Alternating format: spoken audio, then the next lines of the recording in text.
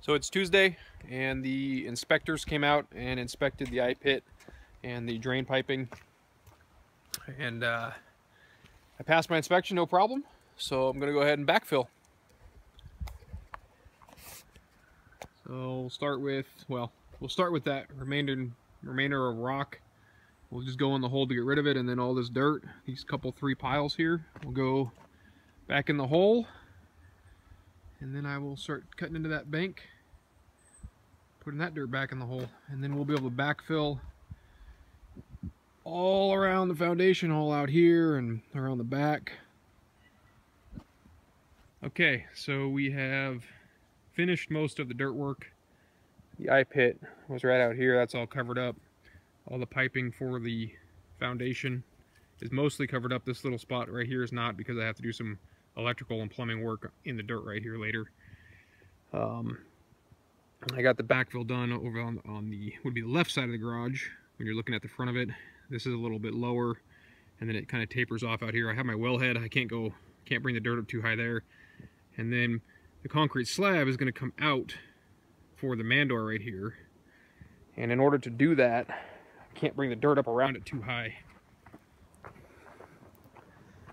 So what we're working on right now is preparing the dirt inside the garage. This dirt here and all this over here.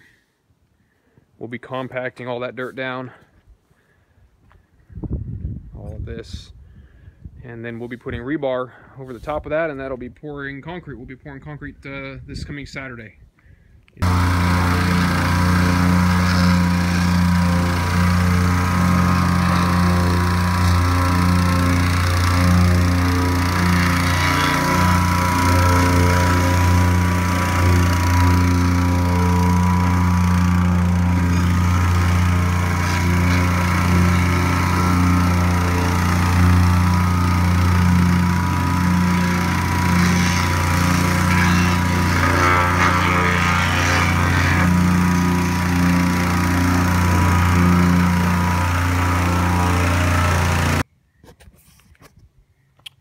So it's Tuesday, and we've got some of the forms up to get ready for the flat work that'll be this Saturday.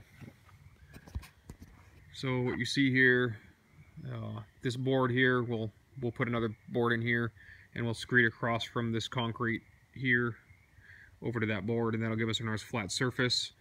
This board along here is the front edge of the garage.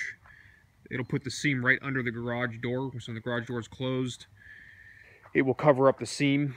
The only reason that matters is the finish in here is nice and flat, and the finish out here will be brushed.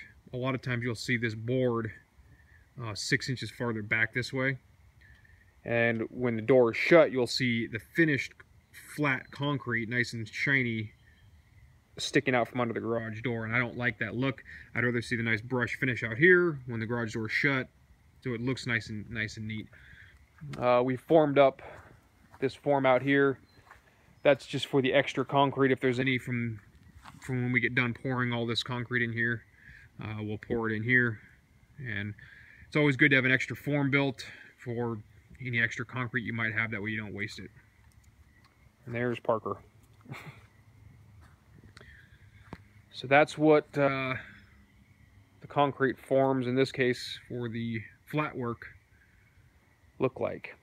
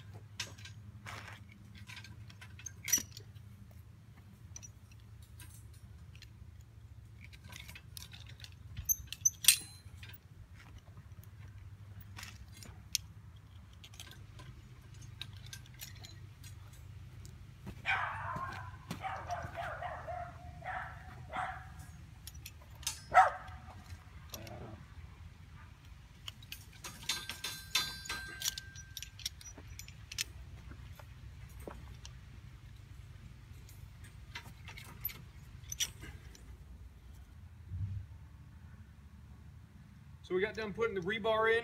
We're going to pour the flat work Saturday morning. The concrete truck will be here at 8 o'clock. What you were just watching me do over there was put the tie wires on. They come in a little bag. You can get them down here at your local big box store. And then the tie wire twister makes life a lot better. You don't have to sit there and twist them by hand. So that ties all the rebar together. We've got our good amount of overlap on all our joints, and we've got the concrete piers that hold the rebar up out of the dirt.